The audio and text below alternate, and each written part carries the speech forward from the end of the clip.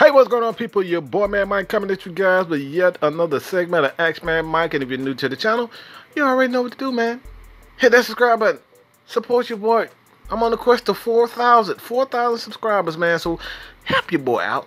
Just hit that subscribe button, man. But here is a question from D-Ty. My question is, why the hell do you not seeing the field? Look, man, this is a great question. It's something that we've been trying to figure out from the very beginning. When the Atlanta Falcons signed Tyler Davidson. Now, Tyler Davidson is off. He is a one tech. One tech is just short for nose tackle, run stuffer. He guards, defends the run. And this should not also defends the run, all right? He is not a pass rushing defensive tackle.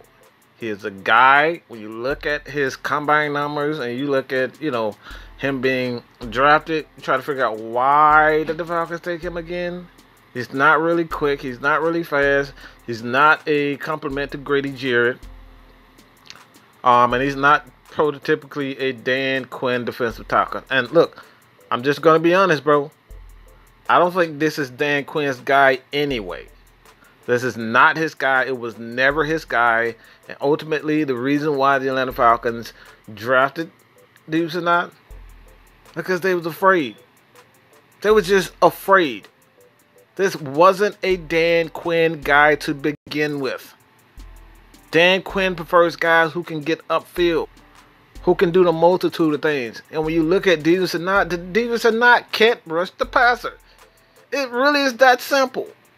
He can't get after the quarterback. And when you compare him with Tyler Davidson, who is just not making any mistakes, he is consistent, and he is a run stuffer, and he's doing a great job of it. Allen Bailey, another guy who's doing a great job of it. There's so many guys on this roster. It's just better than Deep Senat right now. He's not going to take snaps away from Crawford. He's not going to take snaps away from Davidson. He's not going to take snaps away from even Kaminsky at this point. John Kaminsky is a guy who can come in inside, who can come in third down and rush the pass from the inside. So there's not a lot of room for Davidson not to play. Who's going to come in and take his spot? Like who is Davidson not is going to come in to replace? Tyler Davidson? He's not going to take him out of the game, especially in base formations. He's not going to take Grady Jarrett out of the game. And you're not going to put Davidson at defensive end. That's something you're not going to do. So when you look at it, Davidson it's just, I'm just going to be honest, man. He just isn't a Dan Quinn guy. And to a certain extent, and even more so, I just think he was a reach.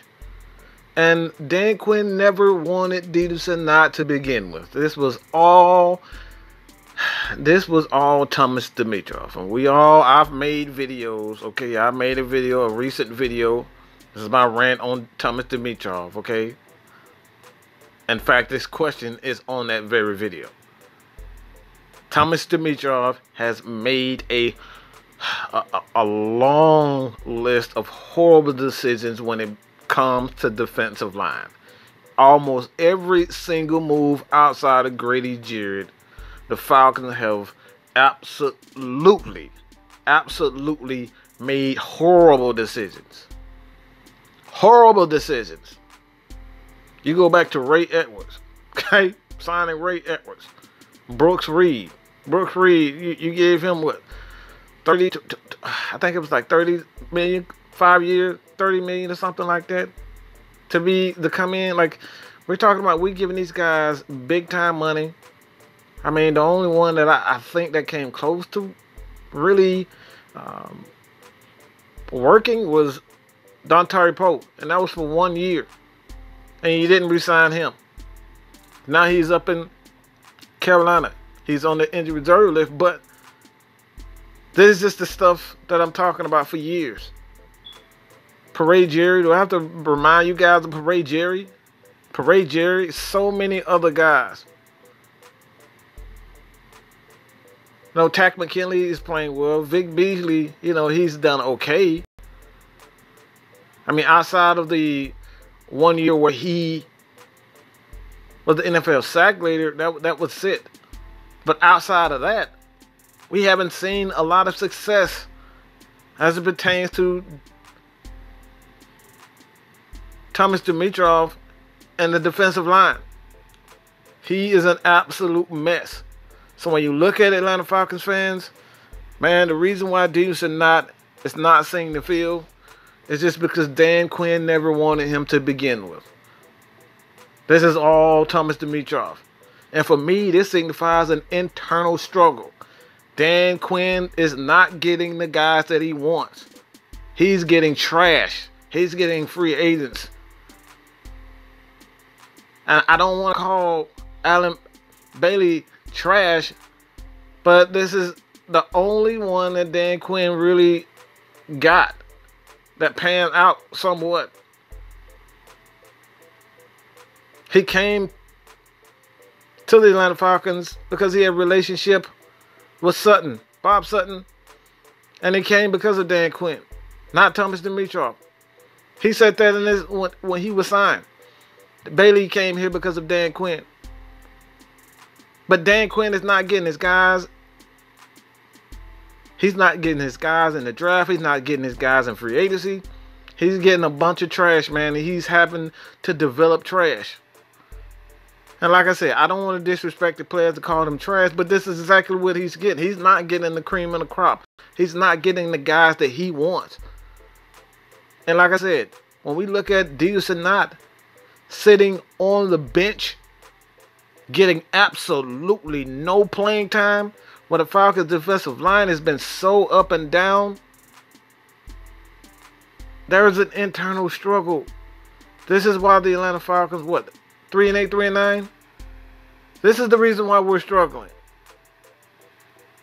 Internal war between Dan Quinn and Thomas Dimitroff.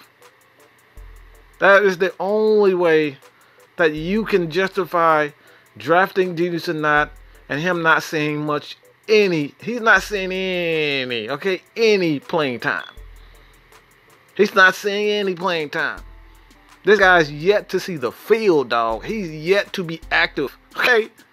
This guy's his second, third year, and he has not played. He's in his second year, and he hasn't played this year.